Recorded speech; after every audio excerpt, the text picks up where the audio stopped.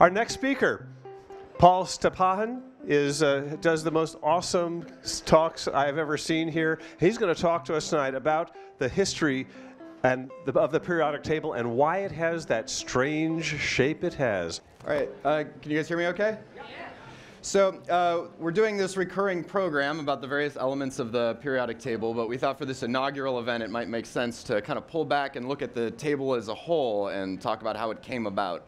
So this is the periodic table of the elements. Each box represents a specific kind of atom, and these are basically all the atoms we've ever observed. And it's sort of like the Lego kit of the universe. If you're going to make anything, it's going to have to be made out of these raw materials. This is all we've got to work with here. And it's not just a list. It's obviously laid out in a specific way. So this is a special kind of organization. For instance, if you look on the left-hand side, you have Li for lithium on down.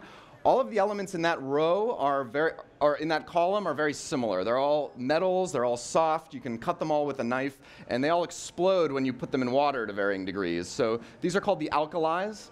On the opposite side of the table, you have a column called the noble gases. These are inert gases, they don't interact with anything. Right next to them is the halogens, which are highly toxic. So you have these sort of family groupings. That whole big rectangle in the middle, that's where most of your common metals are found. And in addition to these associations, there are also trends in the periodic table. They're sort of laid out according to weight. So if yellow is light and brown is dark, these sort of get heavier as you sweep down and to the right across the table. In terms of states of matter, if brown is solid and yellow is gaseous, then there's kind of a sweep from upper right to lower left where things get more solid as you work your way across the table. And the point is just that it's sort of riven with all these associations and trends. And you can learn a lot about the chemical properties of an atom just by knowing where it sits in the periodic table. So I want to compare this to an older table of the elements. This is what the ancient Greeks believed the world was made of. Everything was either fire, water, earth, air, or some combination of these. So as you can see, we've come a long way. Like, not one of these is right. So the ancient Greeks had basically figured out nothing. And what I want to talk about is the process by which we got from this to the modern periodic table. And to give you a sense of how hard that's going to be, I want to give you an early example of an attempt to improve upon this theorem, or that system. It was made by Plato in his dialogue Timaeus. He introduces these 5 shapes. These are the Platonic solids, and they're highly regular. If you take any one of these, you'll find that every edge is the same length, every face is the same polygon, all the polygons are equilateral, and you have the same number of faces around each corner. So this is as regular as a 3-dimensional faceted shape can be. And the Greeks knew that these were the only 5, so Plato thought, well, maybe these are special. Maybe you can use these to explain why the elements are what they are. For instance, maybe fire is a tetrahedron. If you could zoom in on a flame, maybe what you would see is little elemental tetrahedrons floating around. And the reason fire burns you is because when you touch it, you're actually getting micro-stabbed by all these little sharp things. And maybe the big round one, maybe that's water, because it won't stack up. It'll spill and roll, and maybe the fluid nature of water comes from the shape of these atoms. And maybe Earth is a cube, because cubes do stack well. Maybe the solidity of matter comes from the fine packing of cubes. And maybe the octahedron is air, because something has to be the air. And maybe the dodecahedron with its 12 sides is the 12 signs of the zodiac. It's space itself. And then he tries to do a kind of natural science with this theory. So he looks at lightning. Lightning is fire. It's got tetrahedrons, and it's touching the air, which has octahedrons, and that gives you a lot of triangles. In fact, if you take 2 octahedrons and 1 tetrahedron, you have enough triangles to make 1 icosahedron, an atom of water. So that's where rain comes from. And I really love this theory because it's so wrong, but at the same time, he's trying to do so many interesting things. He's trying to understand the arbitrariness of the natural world with a simple mathematical idea. And he's also doing what a lot of Greek philosophers have been doing up to that point, which is just looking very closely at matter and being like, what's going on down there? And of course, we know what was going on down there. It wasn't little polyhedrons, it was atoms. And we also know how hopeless it was for the ancient Greeks to know about atoms. The microscope itself was still thousands of years away. Now, when the microscope was finally developed and its magnification was improving, it could have reasonably been hoped by believers of the atom that we would eventually bottom out and see the atoms themselves. But that just doesn't really work out. So let's imagine we have an infinite zoom microscope, and we're going to zoom in on the head of this crustacean. And as we get closer, we're going to see it's got a little diatom sitting on its face, and in the middle of that diatom, there's a little bacteria. But then at some point, the microscope just goes dark. and no amount of illumination can light it back up again. Because light, it turns out, has a finite wavelength, and trying to see something smaller than half a wavelength of light is like trying to see something smaller than a pixel. It just can't be done. So we are blind from here on down, and the atoms are down there in that darkness. And they're way down there. So any information we're going to get about the atoms is going to have to come to us indirectly, because atoms are so small that they are effectively invisible. And it's not like they're well organized down there. They are in violent thermal motion. They're mixed up in all kinds of compounds. So discovering the periodic table is going to mean sorting out a huge mess that is inaccessible and invisible. So how do you even begin to solve this puzzle? This is the human tongue. It is an exquisite chemical sensor, and it is one of the first instruments we began using to discover the periodic table. It is sensitive to 5 broad categories of taste, and these map pretty faithfully to different kinds of chemical composition. For example, a salt is an even mixture of alkalis and halogens, and salts taste salty to us. Sour seems to be a kind of acid sensor. The recently discovered umami is basically a taste sensor dedicated to the active ingredient in MSG. The point being, your sense of taste is a chemical sense, and the flavor in your food is the experience you have when you're assessing its molecular contents. One group of molecules we're especially sensitive to are the browning molecules in slightly burnt meat. These are called Maillard chemicals. And if you look at all the foods we've invented, a lot of them, beer, bread, coffee, chocolate, they're all brown. So why do we like brown food so much? It turns out that these are loaded with these Maillard chemicals. So you can, in a way, think about the history of cooking as a kind of unconscious chemical treasure hunt, where we're just trying to find means and substances in which we could accumulate massive amounts of these Maillard chemicals. Now, your sense of taste gives you access to molecules that are soluble in water, but your sense of smell actually enables you to pick molecules directly out of the air. And while taste is fairly well organized in terms of chemical structure, odor is pretty much random. This is a molecule of dynamite. In the late 19th century, a man named Albert Bauer was trying to make a better explosive, and he added 4 carbons to this, and it didn't explode, but it did smell amazingly like musk, and it lingered on the skin for hours, and he went on to make a fortune in the perfume industry. This is Bauer musk. It was the first synthetic musk, and the discovery of chemistry in combination with perfume has really given us a really interesting angle on the correspondence between molecular shape and the sensation of smell. We are extremely sensitive to the fine molecular structure of the things we smell. This is carvone. The only difference between these two molecules is that in 3-dimensional space, they're mirror images of each other. But the nose can tell the difference. One smells like spearmint, and the other smells like caraway. These are aldehyde molecules. They're a long chain of carbons, and if there's an even number of carbons, they smell mostly like citrus, and if there's an odd number, they smell mostly like wax. So you're doing this really fine atomic discrimination, but you're not getting a sense of evenness or oddness. You're getting these weird, affective, sensual feelings of citrus or waxy. If you've ever read professional perfume reviews, there's this really amazing mix of snobbery and chemistry. This is from a really long review of a fragrance by Bulgari called Black, by physicist turned perfumer Luca Turin. Black sets out boldly into space on 3 axes: a big, solid, sweet amber note, a muted 50s Jarivien floral note, benzyl salicylate, as green as a banker's desk lamp, and finally a bittery, powdery accord, a fresh rubber accord, such as one encounters in specialist shops or while repairing a bicycle tire puncture. So I really love all the imagery people invoke when they're trying to describe smells. And of course, negative reviews are a lot more fun to read. This is a terse takedown of Paris Hilton's Heiress, a hilariously vile 50-50 mix of cheap shampoo and canned peaches.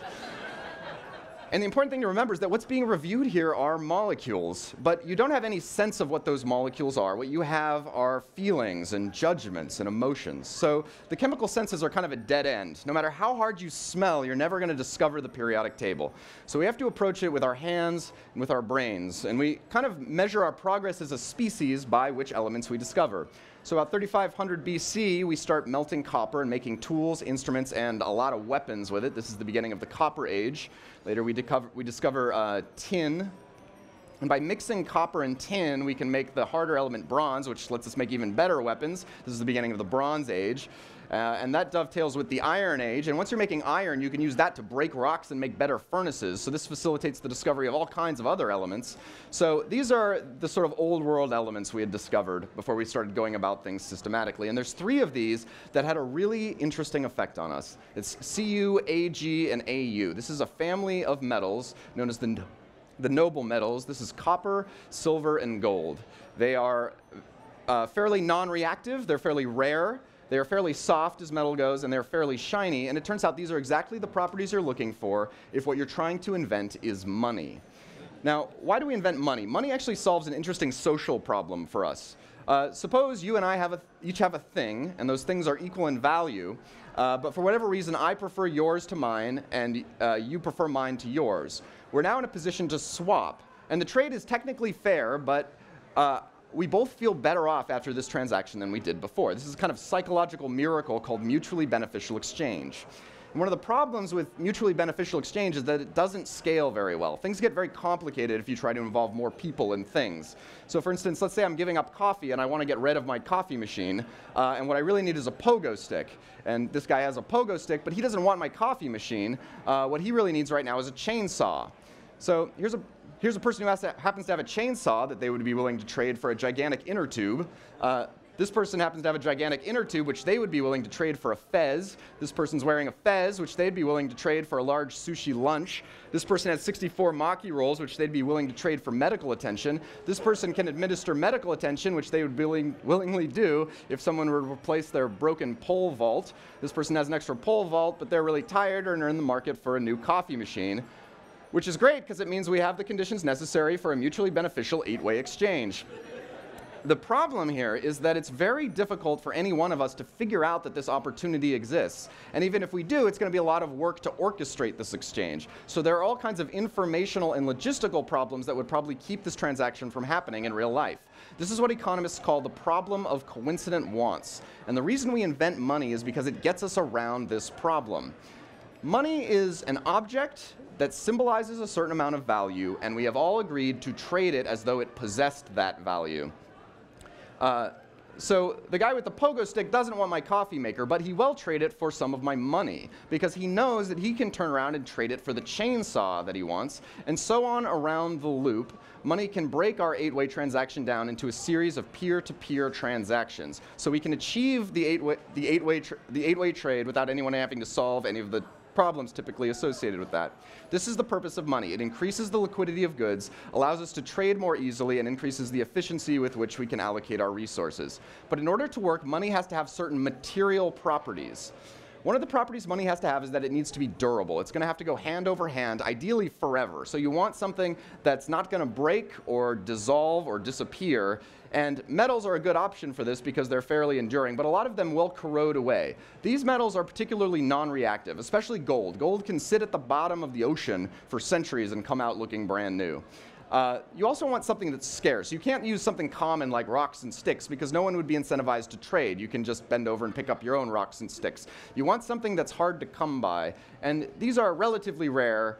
Copper is actually not that rare, and this is a good example of what goes wrong when you try and use an abundant substance as money. This is a Swedish dollar. These coins weighed up to about 40 pounds. And in order to have a tradable quantity of an abundant material, you need to have a lot of it. Silver and gold exist in sufficiently scarce amounts that a coin is a tradable quantity. Another thing you want is that they should otherwise be useless. The same way you don't want your money to disintegrate, you also don't want it to get used up. So what you want for money is something that has no alternative purposes. These metals are extremely soft. You would never melt down your gold to make a pickaxe because it would be a terrible pickaxe, and that makes gold especially suitable for money. And finally, you want something you can easily recognize. And these are very shiny, and they have actually pretty distinctive colors. So it's hard to make something that isn't gold look like gold. And if you're ever confused, there's actually an antique method of testing the purity of gold. You can scrape it on a pumice stone, pour some acid on it, and if it disappears, it's not real gold. So the capacity to verify gold has a really interesting effect on the problem of trust in trading. In order to have in-kind trading, you have to have some baseline of trust with the person you're trading with. But if you're trading with gold and you can verify it, then it kind of doesn't matter who's giving it to you. You can trade with someone you're never going to see again. You can trade with someone you actively don't trust. Gold is gold, and it doesn't matter who you got it from. The economist Milton Friedman explained this as one of the great virtues of money, was that it does not care what color people are, it does not care what their religion is. It's the most effective system we have found to enable people who hate one another to deal with one another and help one another. And whatever you think of Milton Friedman, I think this is an important anthropological observation about what money has done for us. The discovery of metals gave us lots of new ways to kill each other, but it also facilitated a kind of cooperation that would have been really hard to do without it. And once money becomes valuable, it also becomes valuable to try and make gold. So that leads us to the alchemists. This is an alchemist, bearded and cowled. He's sort of a laboratory magician. He's holding a vial that contains blood and feathers and a weird inscription and a toad and 7 other alchemists, and it's all in a fire.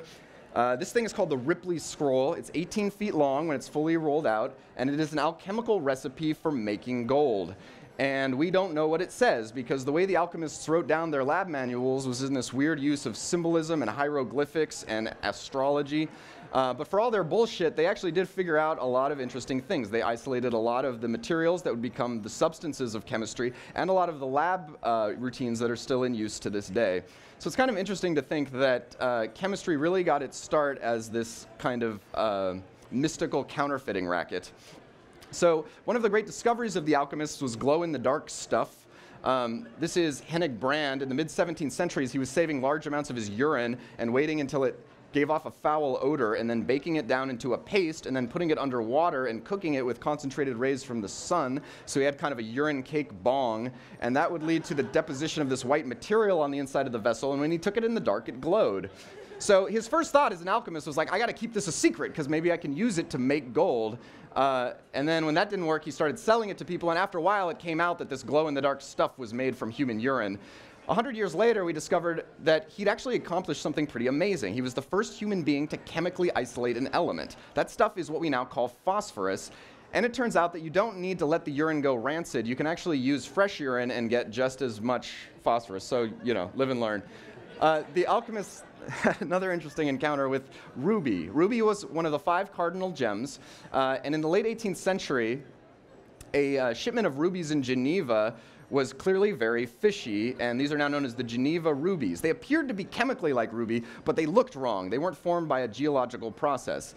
And there was a chemist named Vergniaud who concluded from this that it must be possible to synthesize ruby. They didn't know who made them, but he started to try, and after 20 years, he came up with a process called flame fusion, which allows him to make synthetic ruby. And ruby's a really great material to be able to synthesize because it's hard and it's slick, and it makes a great bearing for small parts. So if you look at the interior of any fine watch movement, you see that it's festooned with all of these little pink dots. These are jewel bearings made from synthetic ruby. Now, one of the things I love about this story is, first of all, it helps you understand what an element is. The fact that you can make ruby proves that ruby isn't an element. It's made of aluminum and oxygen. And the failure of alchemists to make gold is because gold is an element. It's not made of anything. It's just gold, and nothing else can be gotten from it. But the other thing I like about this story is that it shows that the scientists are now taking over for the alchemists. And the father of chemistry was a man named Lavoisier, who Ron talked about. And one way to think about Lavoisier's legacy is that he was the first person to finally dispel this idea about what the elements were. By the 18th century, we knew fire and earth weren't elements. Fire was a process, and earth could be decomposed into all kinds of materials. But Lavoisier really came up with experiments that demonstrated that water and air were not elements. So here's how you prove air isn't an element. You take a known mass of air and a known mass of tin, you combine them, and then you cook them for a while. And when you take the tin back out, you'll find that the air has lost about 1/5 of its weight, and the tin has gained that weight. So something has moved out of the air and into the tin. You can then use a process called reduction to release whatever gas is captured in the tin. The tin goes back to its original weight, and now you have separated air into 2 distinct chemicals. And they are distinct. One will support a flame and one won't. Lavoisier originally called one vital air and the other azote, but he later changed the name to oxygen and nitrogen. And this proves that air isn't an element because you can divide it into 2 separate compounds. To show that water wasn't an element, he took a known weight of hydrogen and a known weight of oxygen and burned them together to make water. And this proves that water isn't an element in the same way that ruby isn't an element. It's made of 2 simpler things. Lavoisier gave us our nomenclature for chemistry, which we still use to this day. And he also gave us the impression that weight was important. So these are all the elements that were known around that time, and you can start organizing them into weights. So before it was disorganized, now we have a sort of lineage, and by following the mass, we can see how many of these atoms are in different common compounds. And then, as Zeke showed us, electrolysis allows you to basically electrocute different compounds and get new atoms out of them. And once these join this rank, we can start to see interesting patterns. A guy named Dobereiner identified what he called triads. So these are groups of 3 elements that are very similar, except that they all have different weights. And in any given triad, if you look at the middle weight one, you'll find that that weight is the average of the larger one and the smaller one. So this is the first mathematical regularity that we start to see in material. And it suggests that what we're discovering are not just elements, but puzzle pieces, and that these are all going to go together in a certain way. The person who finally figured it out was a wild-haired Russian named Dmitry Mendeleev, and he was not originally motivated to solve the puzzle of matter. He was obligated to the University of St. Petersburg to write an introductory chemistry textbook. And so he's just trying to figure out a good way to explain the existing elements to students, and he realized he could get a really nice arrangement if he left a few well-placed gaps. And he had the audacity to suggest that these gaps were undiscovered elements. And the table was so well organized that he could even figure out what properties those missing elements should have. So for instance, this one he called eca-boron because it should have properties like boron. He predicted that it would have an atomic weight of 44, that its salts would be colorless, and other things. And in Scandinavia, an element was discovered that was very similar in properties. This is now called scandium, and it fulfilled Mendeleev's prophecy. His other elements that he guessed existed were eka-aluminum, which was later found in France and is called gallium, and eka-silicon, which was found in Germany and is now called germanium. So we're not done discovering elements, but at this point the puzzle makers have leaped ahead of the discoverers and are now telling them what kinds of things they can expect to find. So all of the elements we discover now are going to fit into this pattern. So by the late 18th century, we knew that different elements gave off color fingerprints, as Ron sort of pointed out. And one of the nice things about this is that if you make a mixture of gases, these sort of pile in on top of each other. And so you can get an emission from a gas and deconstruct what's in it. So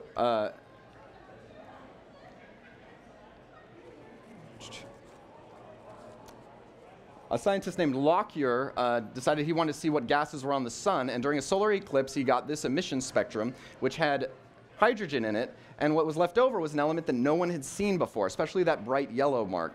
So this was named after the sun. This is helium, and for the first 30 years or so, we didn't know what chemical properties helium had. It was the first element discovered not on Earth. We eventually discovered it in a mineral called cleveite. But meanwhile, a scientist named Ramsey had observed an interesting fact, which is that nitrogen made from air was slightly denser than nitrogen made from other nitrogen-containing compounds. And this turned out to be because nitrogen contained a trace amount of another gas. He was able to isolate this gas, and he called it argon, the lazy. And he called it lazy because he couldn't make it do anything. It didn't seem to have any chemical properties. It just floated around, not participating. Now, if you look at where helium and argon would go in the periodic table, they're between hydrogen and lithium and between chlorine and potassium, which suggests there may be a whole undiscovered east coast of the periodic table.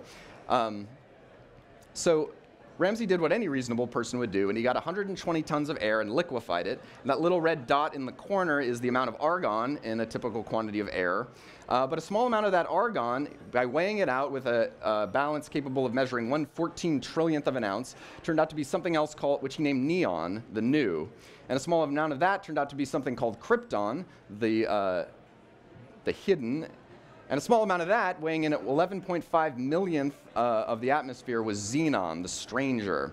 So these are the noble gases. They were almost all discovered by Ramsey, and they're sort of the packing peanuts of the periodic table. They just float around, not doing much. And what you can see is, at this point, the elements are getting really difficult to discover. And until about 1940, it was clear that discovering elements by looking around for them was not the best way to find them. This guy, Glenn Seaborg, created some of the first artificial elements, and he worked continuously for about 40 years. In 1980, he fulfilled the alchemist's desire to make gold by transmuting it out of bismuth. This is him pointing at his own element, seaborgium, number 106. He discovered so many elements and had so many naming rights that if you wrote him a letter, every proper name in the letter actually had an element named after it. There was seaborgium, lawrencium, berkelium, and Californium, and if you're writing a letter from out of the country, Americium. When you're trying to look at where his elements appear, he actually had to break the periodic table into 2 parts, and all of those elements he discovered were actually very chemically similar, so you needed very fine methods to distinguish them. And those same methods could be applied to lanthanum to show that it too was actually 14 very similar elements mixed together. And this is the modern periodic table, and I think I'm going to go ahead and stop there. So thank you so much.